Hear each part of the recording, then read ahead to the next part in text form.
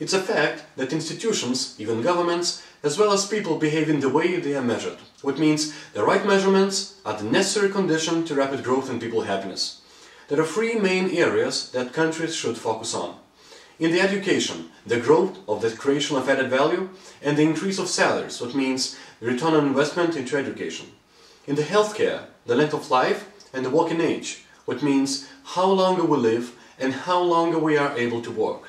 And in the economy, the amount of jobs and the added value per employee, which means how many people got employed and how much increased the value that we created.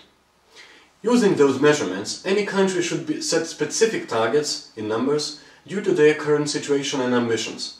All the outgoing strategies of the governmental institutions should be subordinated to the country target set.